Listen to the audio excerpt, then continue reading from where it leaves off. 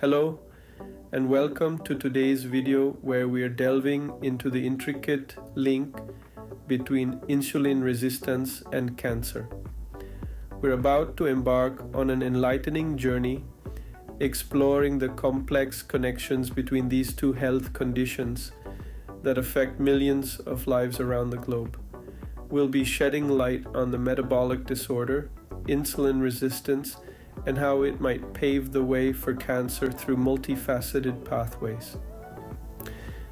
This video is a must-watch for those curious about the interplay between these seemingly separate conditions and eager to learn about the proactive measures that can be taken.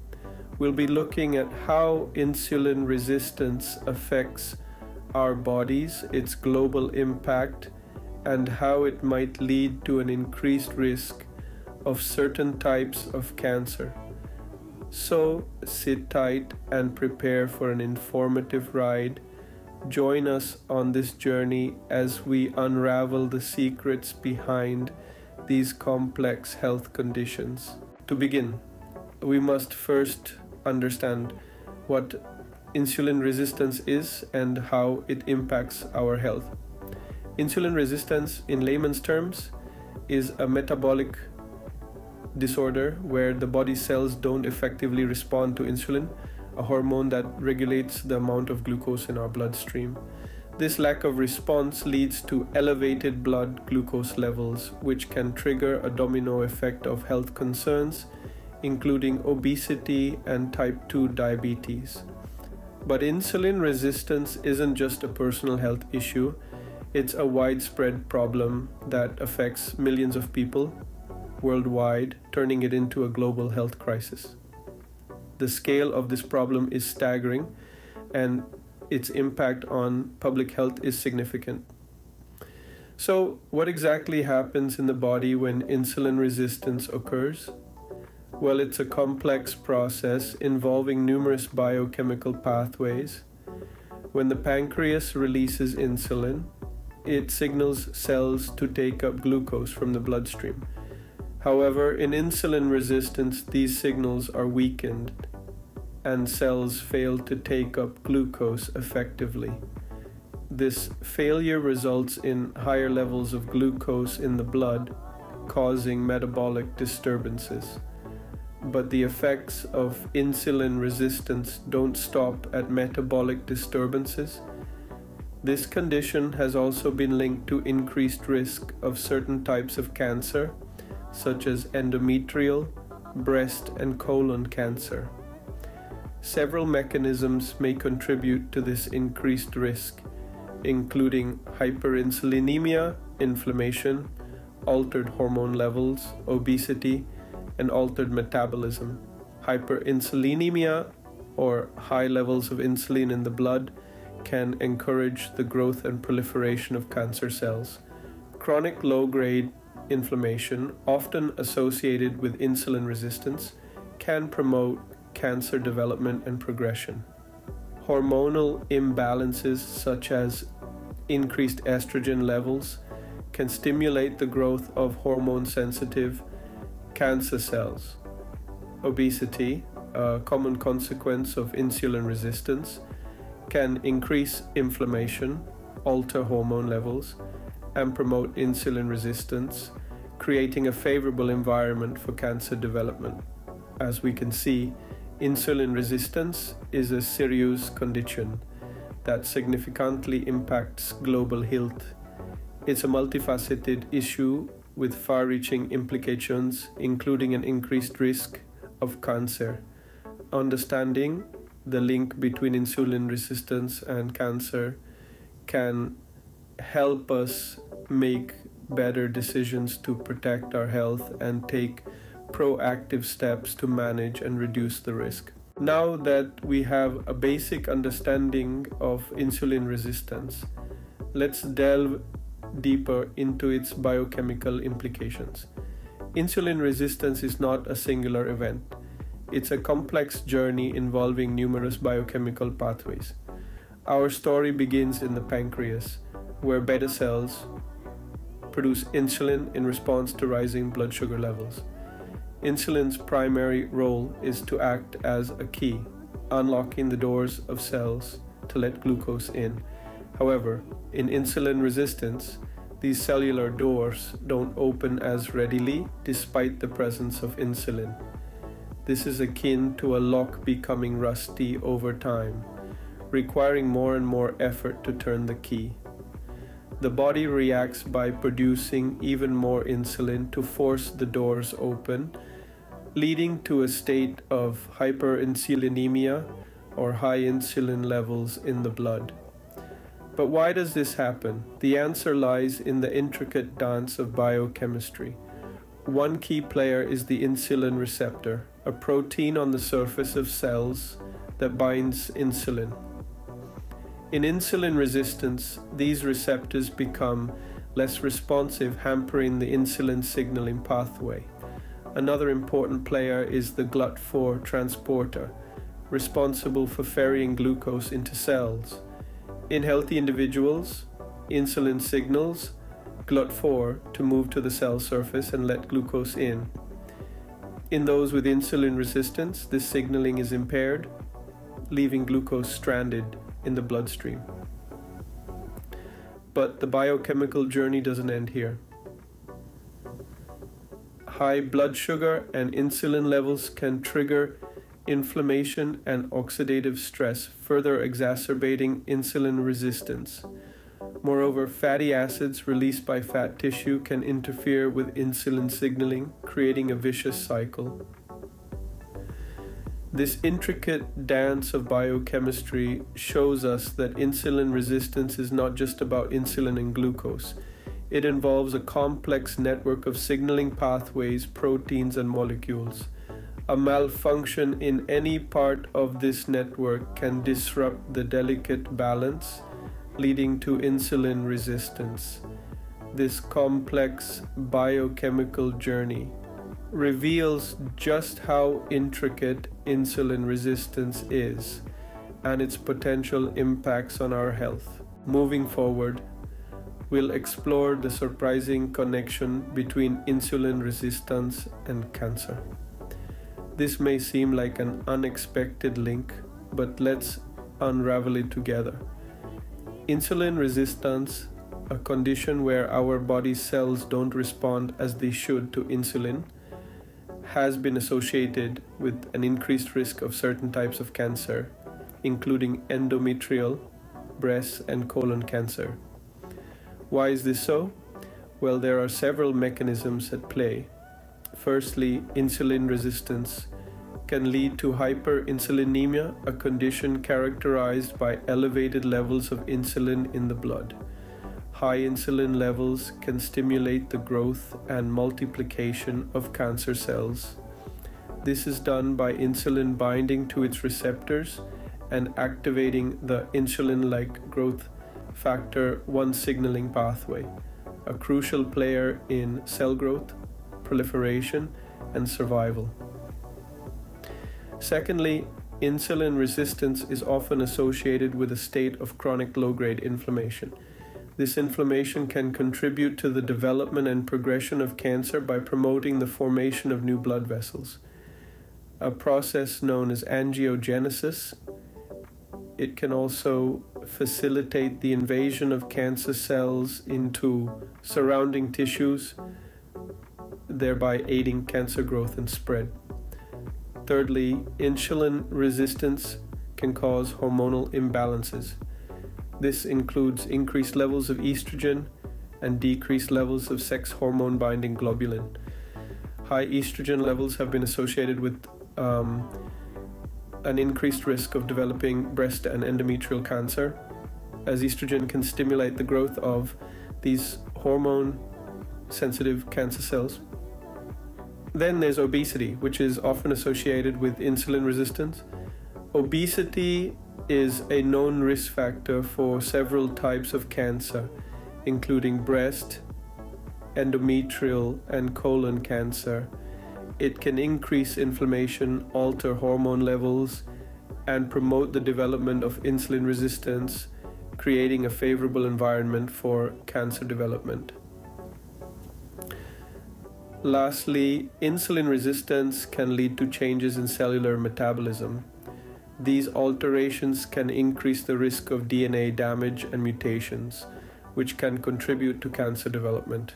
With this understanding in mind, we can now dig deeper into the mechanisms behind this connection. Our first stop on this exploration is understanding how hyperinsulinemia contributes to cancer development. Insulin resistance, as we've discussed, can cause the body to produce more insulin to compensate for its lack of responsiveness.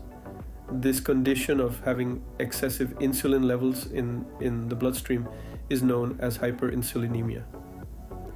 Now, you might be wondering, why exactly is hyperinsulinemia a concern when it comes to cancer? Well, the answer lies in the fact that insulin, in addition to its role in glucose regulation, is a potent growth factor. It can stimulate cell division and discourage cell death, two processes that, when uncontrolled, can lead to the development and spread of cancer cells. Here's how it works. High insulin levels can bind to insulin receptors on cells, activating a signaling pathway involving a protein called insulin-like growth factor 1, or IGF-1. This pathway is critical for cell growth, proliferation, and survival. In the context of cancer, this means that hyperinsulinemia can potentially fuel the growth and spread of cancerous cells. But that's not all. Hyperinsulinemia can also lead to hormonal imbalances, particularly increased levels of estrogen. Estrogen, a hormone that can stimulate the growth of certain types of cancer cells, is typically bound and inactivated by a protein called sex hormone binding globulin, or SHBG. However, high insulin levels can decrease SHBG, leading to more free active estrogen in the body, potentially increasing the risk for cancers like breast and endometrial cancer. It's important to note that while hyperinsulinemia can contribute to cancer development, it's just one piece of a complex puzzle. Insulin resistance is also associated with other conditions like inflammation and obesity, which can further increase cancer risk.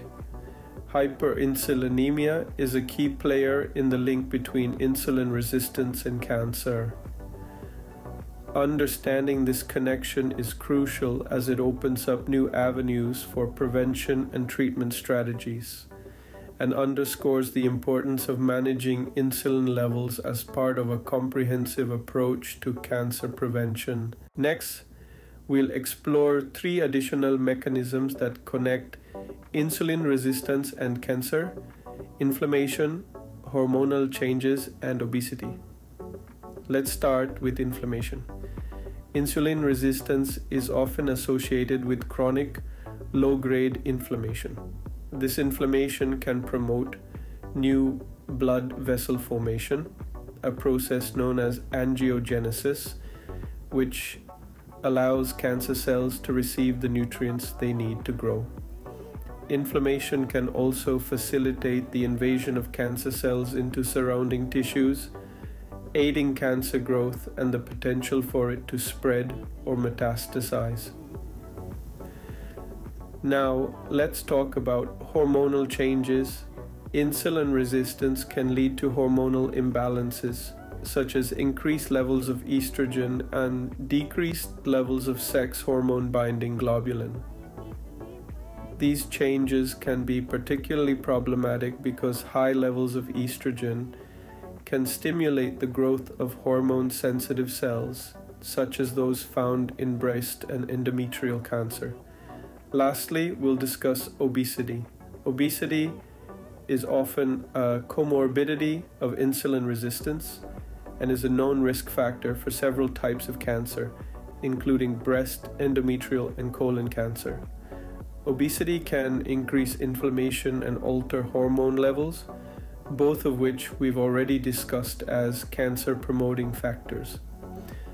but it can also promote the development of insulin resistance itself, creating a kind of vicious cycle.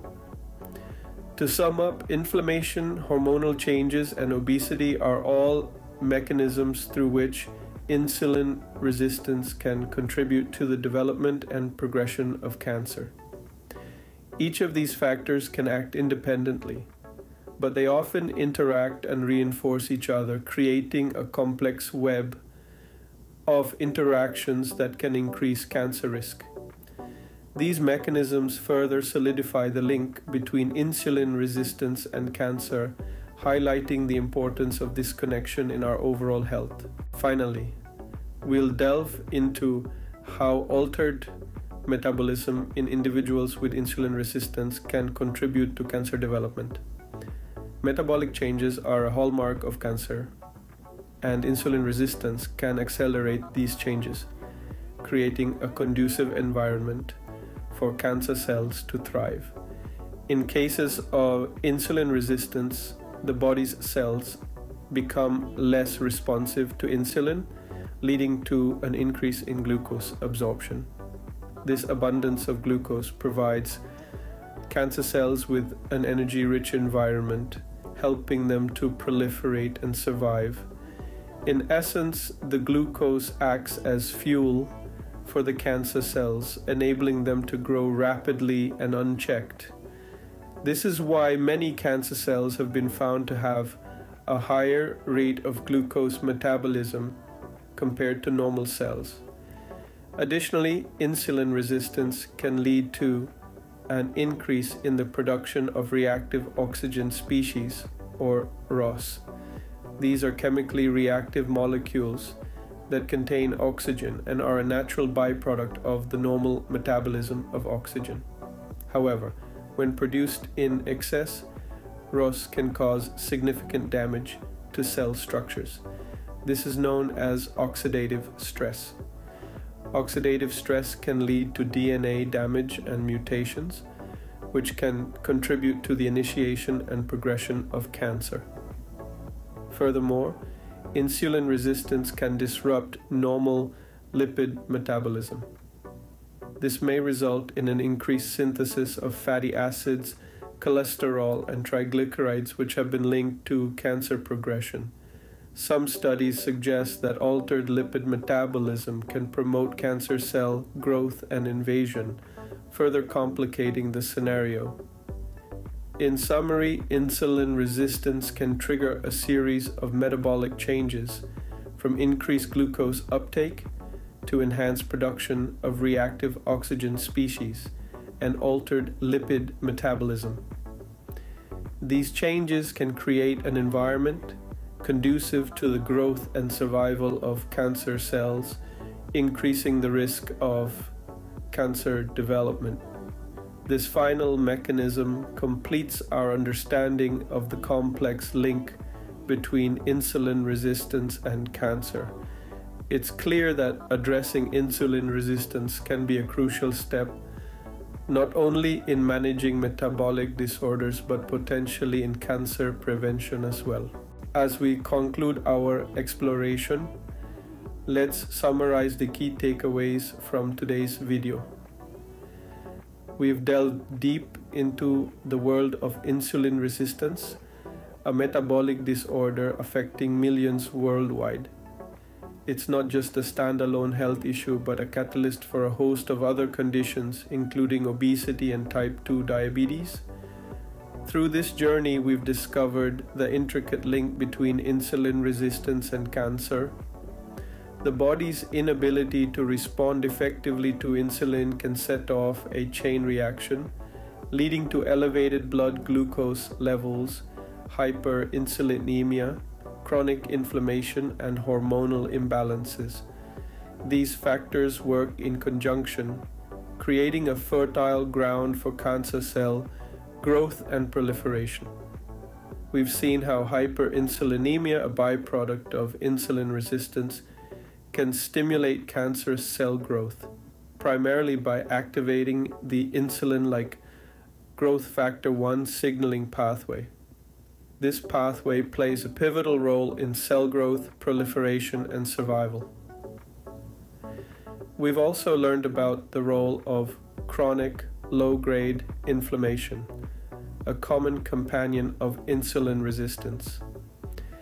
This inflammation can facilitate cancer growth and metastasis by promoting the formation of new blood vessels and the invasion of cancer cells into surrounding tissues. Furthermore, we've delved into how insulin resistance can lead to hormonal imbalances, such as increased levels of estrogen, which can stimulate the growth of hormone-sensitive cancer cells. Coupled with obesity, a known risk factor for several types of cancer, the stage is well set for cancer development. Lastly, we've explored how insulin resistance can alter cellular metabolism, promoting the growth and survival of cancer cells and increasing the risk of DNA damage and mutations. The connection between insulin resistance and cancer is complex, multifaceted, and undeniably significant.